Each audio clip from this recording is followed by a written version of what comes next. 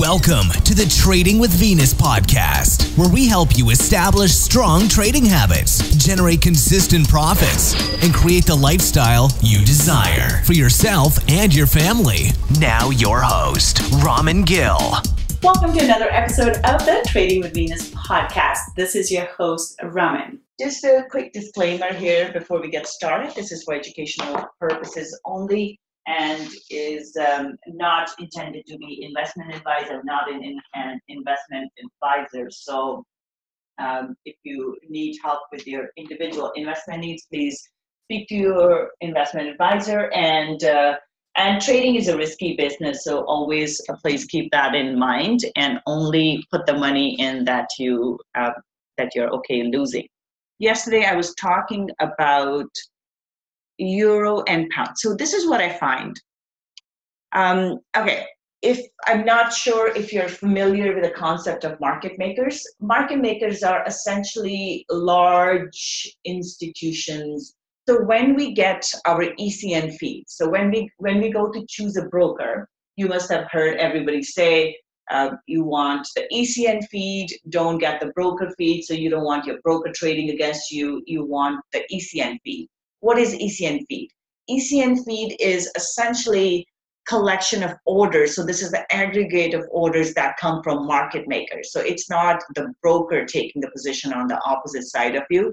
It's whatever feed they are getting from market makers. And this is why the feed will be the same for all the brokers, right? If the ECN feed, it will be the ECN feed. Sometimes they may work with one market broker versus the other market broker, or they may not have a particular market maker, but it's usually pretty much the collection or aggregate of that feed that we are getting. And then what happens is they get the feed, the broker will match our order to whatever is coming from the feed. So the feed, people who are providing the feed, those are called the market makers.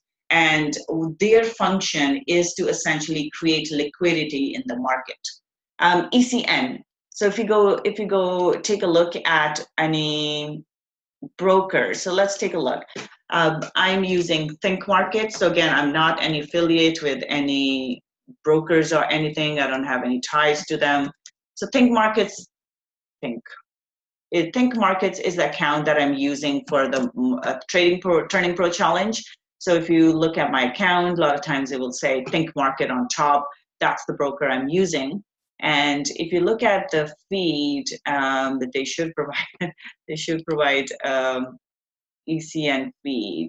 Anyways, I don't see here. So, but ECN feed, if you do a Google search on it, so ECN, so a lot of times ECN feed, so you can go take a look at it. This little article here, you can go take a look at it. What is ECN?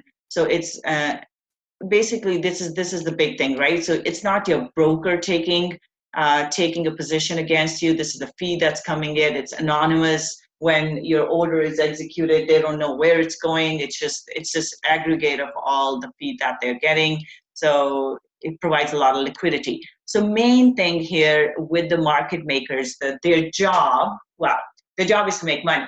But in trying to make money, they also provide liquidity to everybody else, right? To the smaller traders, smaller institutional traders, and retail traders, all of them. So that's what they do. That's called the market makers, right? So you'll see there's a lot of conspiracy theory kind of stuff around market makers as well. I am okay with that. I do subscribe to some of it. I'm not a big, basically when I'm looking at market makers, I don't care. What I care about is they provide us liquidity, right? They have certain characteristics. So we don't have to be mad at the market makers or anything. They are the market makers. This is how they trade. And we just need to understand how market makers operate so that we can then operate within that that's our universe, right? That's the playing field that we are in. So if you understand, just like the house always wins, market makers always win. The game is rigged for market makers, and it's not so much the brokers. The brokers do their own thing. They have their own kind of ways of getting us, But when we look at ECN feeds, it's the market makers that are providing those feeds. Market makers have the control over the market. They are the ones who can put large orders in. They can take positions, and a lot of times they will take positions in both directions, because they will have one position going one way, another position going another way, and then they will close out those positions as they need to, or they will adjust these positions as they need to. So this is the whole market maker concept. You can, so basically, for our intents and purposes, they are the liquidity providers, and we need them. There would be no markets without, or no Forex market without the market makers. So we can't just hate on them. So that's what we'll do, or that's what we use the market makers for. So in terms of stops and things like that, brokers will see our stops, and sometimes they do things like that. They will open the spreads and go take us out, right? That's brokers doing that. Because whether you use MT4 or whether you use any other kind of trading software, their proprietary trading software, they know where your stops are. Like, they know where our stops are, right? They know how much margin we are using. They know how close we are to a margin call, and they will do that kind of underhanded stuff where they will take a look at everybody who's over leveraged and close to the margin, open the spread and take everybody out, right? All the trades closed, book their profit, off they go. Now, those are brokers, right? They're going to do that kind of stuff. We can't do anything about it. There's more and more regulations they're trying to put into place, but it doesn't really change much. So that's why I don't like trading the news, because basically we know what they do. So why put ourselves in the path of getting hit by that, right? That's the big thing. We don't need to be in their path of becoming mortality. So it's better not to. And trust me, I've been there many times. I've been the fatality that they, or I've become a fatality in their market manipulation. So it's not a good idea to do it. That's why I just stay away from those type of situations, try to minimize it. Sometimes we do stupid stuff, but as traders, our goal is to minimize the amount of stupid stuff that we do. Emotions will always come into play, but our goal is to minimize those. Okay, going back to client liquidity, liquidity access, market makers will provide us liquidity, right? However, they will do certain things that, because they have, like, they own the casino, they own the market, they have the advantage. They have deep pockets and they don't run out of money, but they do need money to manipulate the market. So it's not like they can manipulate the market unconditionally.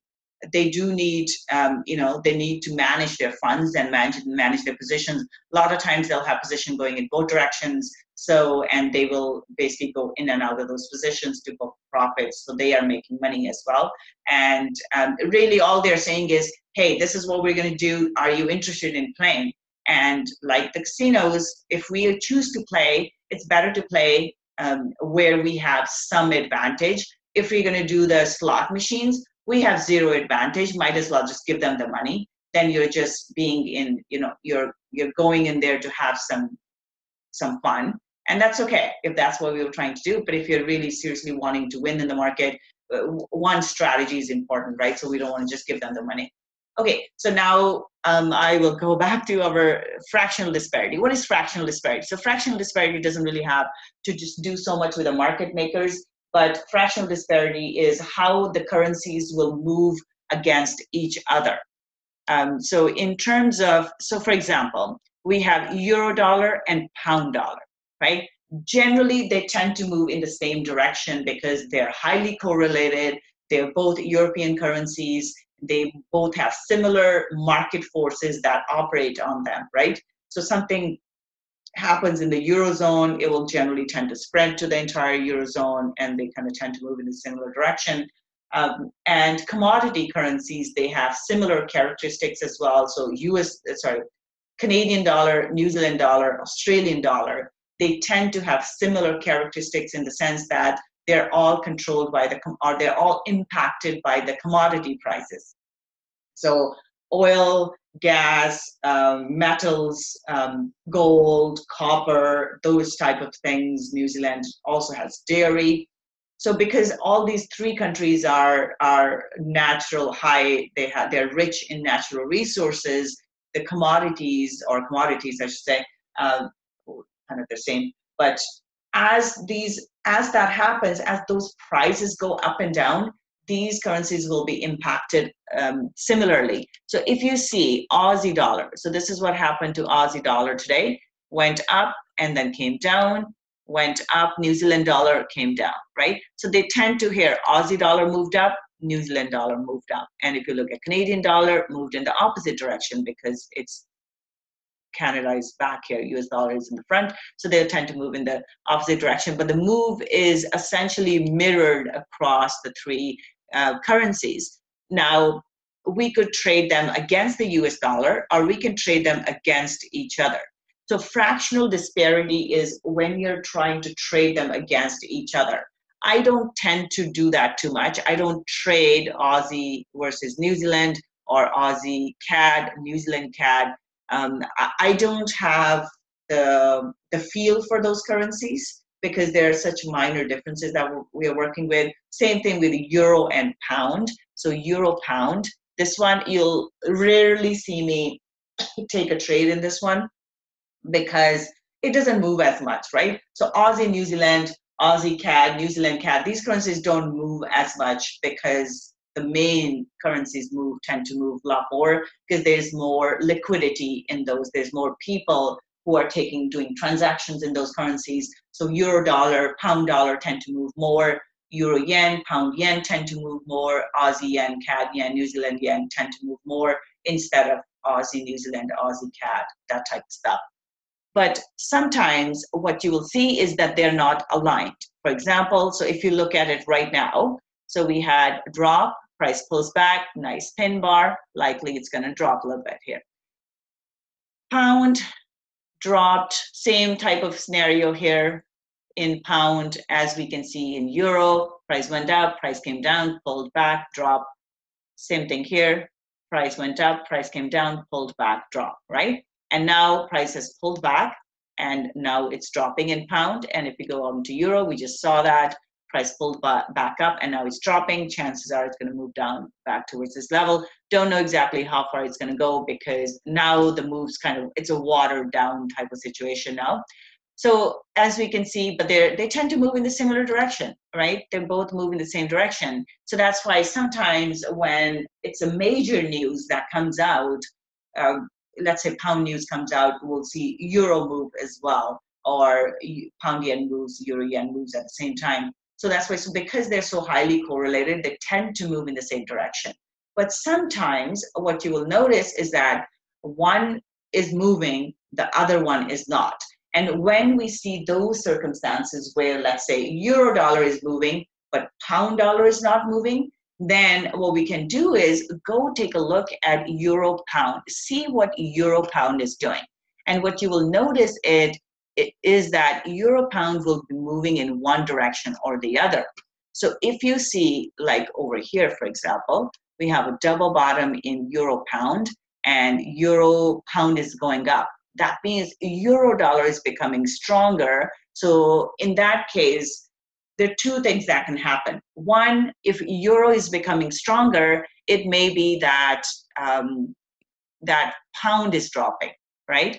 So that's why euro is becoming stronger, because euro may not be moving at all, or it may be moving up a little bit. So euro may be going up. So let's take a look at what day this is, April 27th. Let's go back to April 27th. Here we are. So this is our April 27th. No, right over here, right over here. So this is our April 27th. So we have our S1 level, bullish candle close, double bottom, bullish candle close. Likely price will go up from here if we didn't see this. So here we are. And if we go to our euro pound, here we are, April 27th, price comes in, does a double bottom, nice bullish engulfing candle close, goes all the way up, right? So euro's moving up, euro pound is moving up. If we go take a look at euro dollar for April 27th, sometimes, so here we are, April 27th. So I'm not exactly sure. So here we are, drop, and then price bottomed out. What time is that? So 15.00. Okay, so here we have it. So pound is moving up as well, but it's not moving us up as much, and then it starts to kind of go sideways here. Whereas if we take a look at euro, euro has moved up for several hours here because we're looking at 1 hour chart. Euro has moved up for several hours. Pound moved up for a couple of hours, not really that much. So this is what will create that fractional disparity here. So euro pound will notice, because euro pound starts to go up, this will start pushing up. So when you see that pound is, when we look at a smaller time frame here, you will notice that pound is just kind of going sideways, not really doing much. But then you see euros taking off to the upside. Sometimes what will happen is we expect, or I expect them to move in a similar direction. So yesterday we took yen, pound, euro yen, pound yen, right? Because I expected both of them to move in the same direction because they're correlated, and like correlations can work great because both of the trades worked, or they can work poorly because both of the trades would be losses if they kind of went in the opposite direction because they're correlated. But sometimes when we see that one is moving, one is dropping, other one is going up, take a look at euro pound, because that's the fractional disparity, because that's what will be moving, and you will see these moves like that. And when you see that euro pound starts to drop, you will see euro is dropping more than the pound. So this is how they create that fractional disparity. So they hold the one and move the other. And a lot of times, so let's say you're buying euro pound, so they're buying euro pound, that will create a bullish bias in euro as well. Because if you're buying euro, you're buying it against, like it will push it up against all the other currencies, right? So that's the fractional disparity concept. I hope it makes sense. So just know that any correlated pairs, when they are not moving in the same direction, go take a look at the cross, and then you will notice something very interesting is that that pair will be going one way or the other, and the one, the currency that's not moving is the one that they're not interested in moving. They're interested in moving the other one. So you will see these go back and forth. And sometimes what happens is it will take out your stop. So let's say we were selling euro dollar and pound dollar. It may go take out your stop in pound dollar, and then it will drop. Hope you enjoyed this show. For show notes for this episode, please visit tradingwithvenus.com episodes page. That's it for today, and I'll see you next time. If you want consistency in your trading, we invite you to join our daily market analysis calls, where we provide the levels to find the best entries and targets on an intraday basis. For a 1-week free trial, please visit www.tradingwithvenus.com. Thanks for joining us today. With much gratitude, your show host, Raman Gill.